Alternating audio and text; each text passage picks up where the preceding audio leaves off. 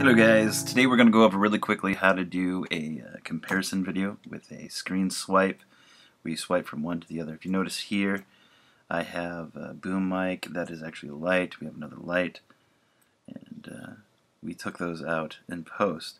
Now when you take a lot of things out in post, you don't want to just jump from one shot to the other. Here, let me see if I can show you that.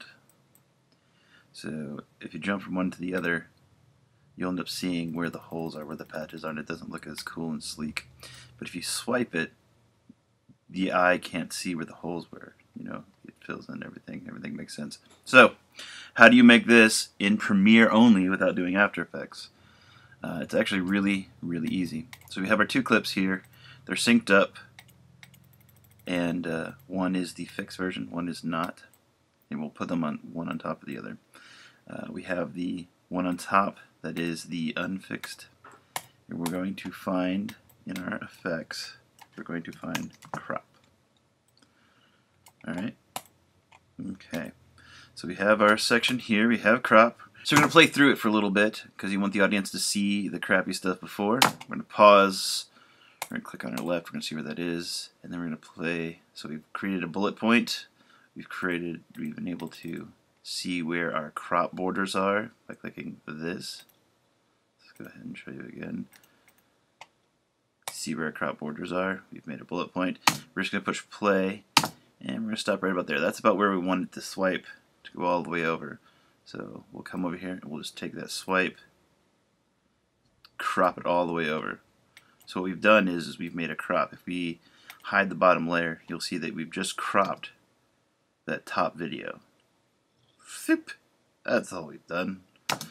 And then we'll put a bullet point here, and we'll put one here, and we'll say, hey, we're going to bring it back. And we'll play it for a little bit. We'll say, hey, right here again, and right there. Boom. And if you take your time, you can make these more fluid. I mean, you could have them like come in and scroll and bounce and go like this and all that jazz, but we're not going to take the time right now because I'm just showing you how to do it. So after we have this, we'll turn back on our bottom layer. See that? Now, if we just play this, it looks kind of stupid because swiping from one to the other, and doesn't really give the impression. You can kind of see where the holes are. So what we're going to do is we're going to go to our effects and we're going to look for drop. Find drop shadow. I'm going to change the color to something that'll get people's attention. How about a nice orange this time? Like that. I usually use yellow.